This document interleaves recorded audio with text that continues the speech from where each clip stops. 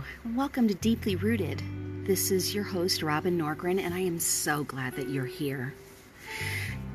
On this podcast, we have conversations and little vignettes about topics including Montessori, creativity, the meaning of life, God, meditation, yoga, vitamins, art. So if that sounds like the type of things that you're interested in, this is the place for you. Because really what it all comes down to is, as spiritual beings, we are longing to live more fully in our human experiences. Thanks so much for stopping by.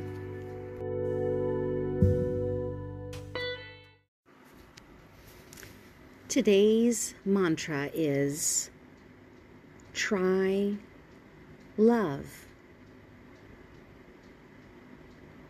Maya Angelou says, love recognizes no barriers. It jumps hurdles, leaps fences, penetrates walls to arrive at its destination full of hope. Here are my thoughts on this. I love love. Love takes the edge off any decision I am making. Loving others, being loved. What characteristics do you need to experience in order to feel loved? How can you demonstrate more love to others? How can you invite more self-love into your life? Try love.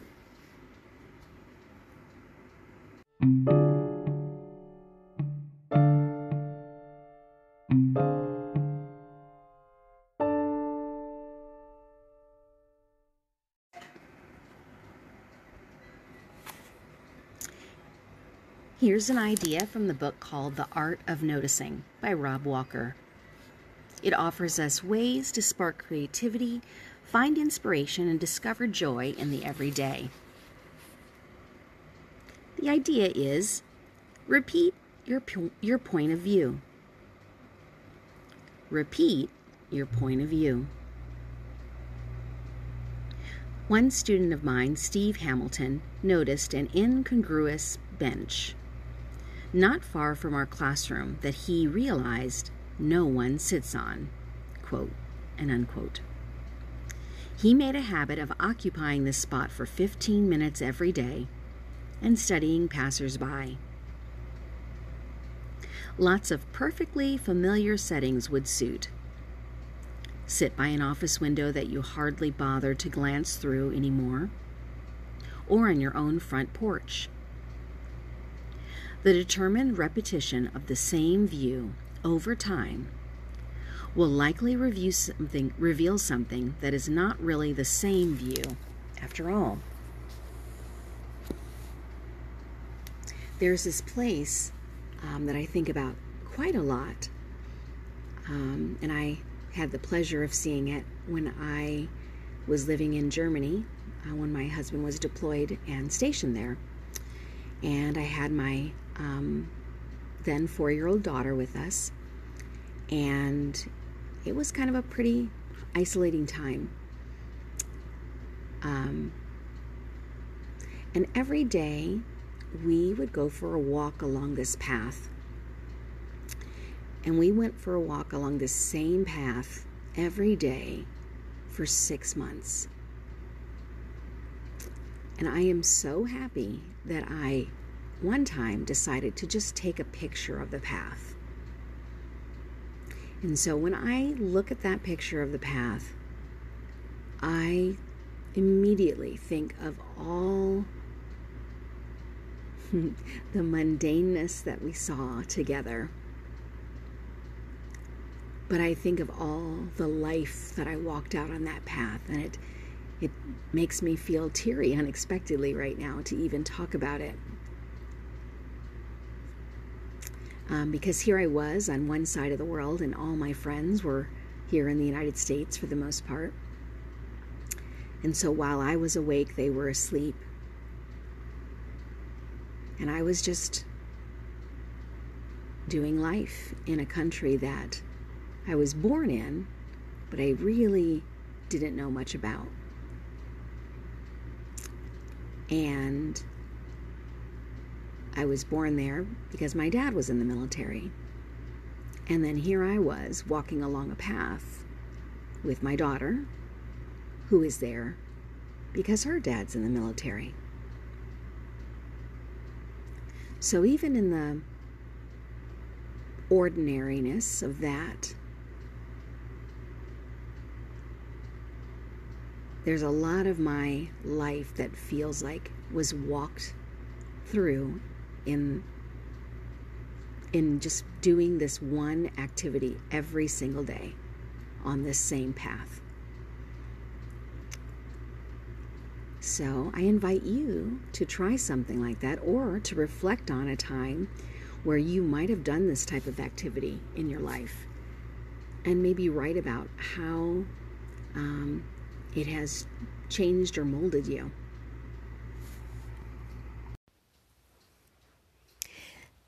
So this ad is sponsored by Anchor. If you haven't heard about Anchor, it's the easiest way to make a podcast. Let me explain. It's free. There's creation tools that allow you to record and edit your podcast right from your phone or computer. Anchor will distribute your podcast for you so it can be heard on Spotify, Apple Podcasts, and many more. You can make money from your podcast with no minimum listenership. It's everything you need to make a podcast in one place. Download the free Anchor app or go to anchor.fm to get started.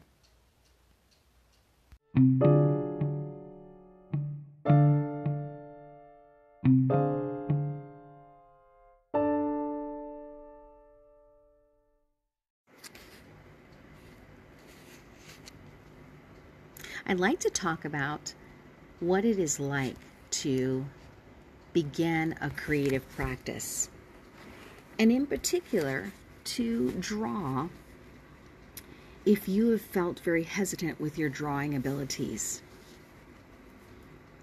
As some of you may know, if you follow me on my Instagram account, it's under my name, Robin Norgren. I am an art teacher, and I have taught art in schools, in workshops, community centers, and also online. And I did not start out as an art teacher. And as a matter of fact, I had a lovely series of events where I just kind of hung out my shingle and said I was an art teacher. And, that was probably the first understanding of how manifestation works. But in the midst of that, probably my biggest hesitation was to draw. The problem with that is that especially when you're teaching children, you really do have to model what you would like them to do. And so if I had hesitant artists in my midst, the last thing that I could do was to be hesitant with my ability to try. And even as I say that, there were times where I would draw in front of them, because I did that every single time. If I asked them to draw, I would draw on the board, or, and there are times when I came up with some awful renditions of what I was attempting to show them how to draw. And I remember a particular set of kindergartners that were brilliant. But of course, all kindergartners are brilliant, but artistically brilliant as well. And they were just, here's two things I noticed. Their work was incredible, because of course I'm looking there and I can see the rendering that I wanted it, whatever we were drawing, to come, together as, and theirs would come, come together much closer to the actual item or object that we were drawing. Mine was just like, yep, that's what I'm calling it. It's not what it looks like. But do you know, not one child, not one time said to me, that doesn't look like that. right? Oh, if we adults could just get to that place where we are not judging ourselves and others so harshly. It's a practice. It's definitely a practice. And so what I thought is, I would like to take you on a journey just to think about the inner workings of even how to draw and how drawing can be a meditation and can be prayer.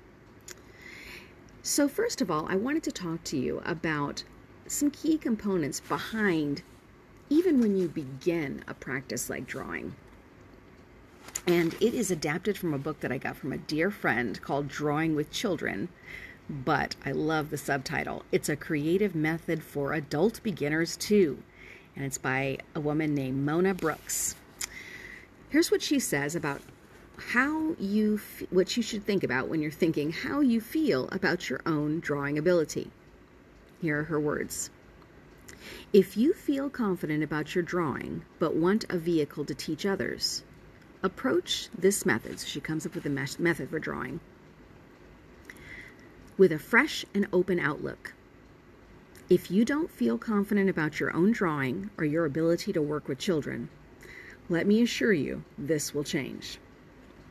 The drawings by beginner adults that you see in the color section of the book exemplify the kind of work that was achieved by worried and unconfident beginners. None of these students knew whether they could draw and were surprised at their results. If you want to improve your own drawing and don't intend to teach anyone else, you can simply become your own teacher. How often have you heard someone conclusively state, "I can't draw"? It is accepted that only a few are blessed with the gift of drawing, and that no excuse is necessary for not being able to draw. You can even hear successful painters, designers, and artistically inclined people make this type of statement, but with additional embarrassment and frustration. Do you know this attitude can actually change, whether you teach it to yourself or you decide to teach it to others? One gentleman, shaking and sweating at the beginning of a one-day workshop, admitted to the group that he was shocked to display such real fear over the idea of possibly being unable to draw. He said he was sorry he had come. He was sure he'd fail. And by the end of the day, he was beaming with pride at his accomplishments and said that if he could draw, anyone could. He couldn't believe I had witnessed this same phenomenon many times. I'll stop right there. But that is exactly what has been my experience with drawing, is that really it just takes a kind teacher and a kind voice inside you, where here we come back to kindness, to learn how to draw. And I have found over the years, I am even amazed that I am up at the board even in front of 5th and 6th graders who kind of can be a bit judgy. Just noticing the thought, like, oh my gosh, I hope you can draw this one on the board, and doing it every time. Now, would I like to do it a little better?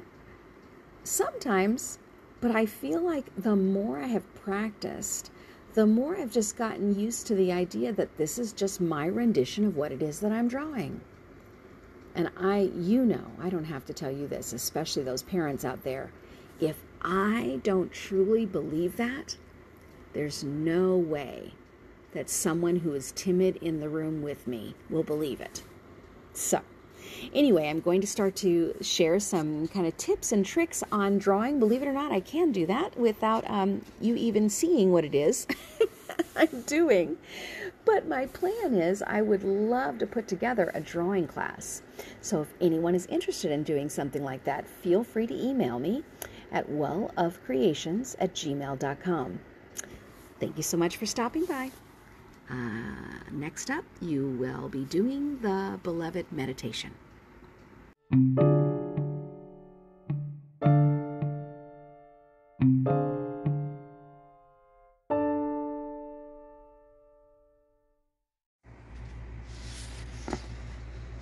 This is part 3 of the meditation, the Beloved Prayer.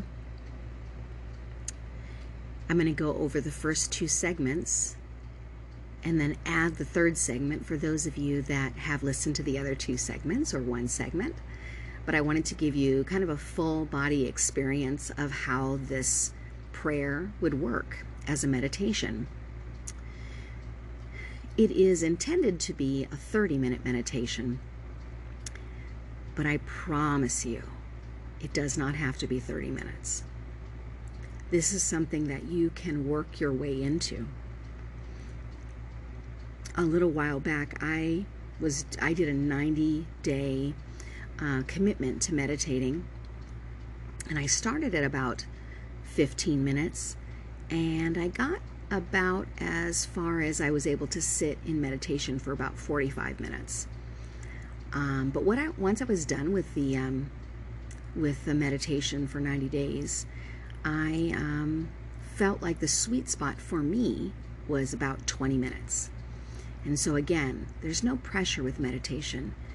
I think that sometimes we get hung up on the idea that the amount of time is what the priority is, but really it's about disciplining yourself to just sit still. You know, for all of you teachers out there, and myself included, we have many a time have had to have children sit still. But as an adult, no one's ever really telling you to sit still. And guess what? You lose the ability to do it. So I invite you to just try. All right, so let's start with a review of the other 2 days, and then I will add on the 3rd day.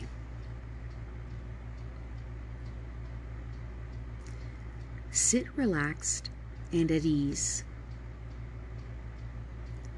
Have a confidence that God's love will show itself in some way. For the first 10 minutes, without fuss, say the following words slowly and fervently. Jesus, you are the beloved. Repeat the words as necessary. Let your heart fill with non-verbal praise and thanksgiving. Let distractions float by, even when they press upon you. After a while, the distractions will seem less and less urgent as you let them go. Simply be with Jesus in this precious moment. Then, gently and without fanfare, move on to the next 10 minutes. Paul reminds us in Romans 9:25 that we too are destined to become the beloved. Another color is added to the beauty of this scene. Say these words.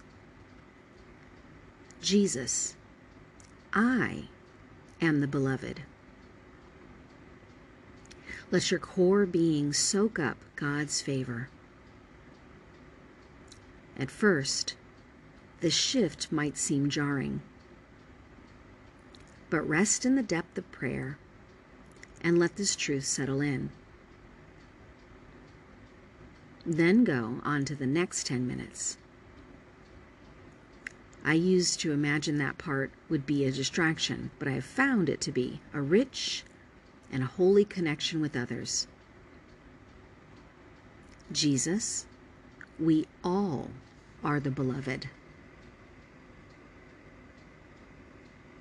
Let people come into your heart. A neighbor, a friend, a relative, someone you read about in the morning paper. The important thing is not to exclude anyone. Your heart will bring to the surface the ones you need to give attention to. At the end, simply conclude with a word of thanksgiving or the Lord's Prayer.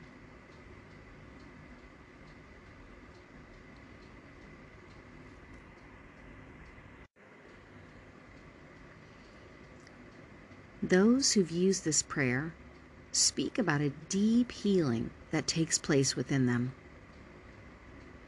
If you stay with this form of prayer on a regular basis over a period of time, you will live with a clearer understanding of your place in the universe.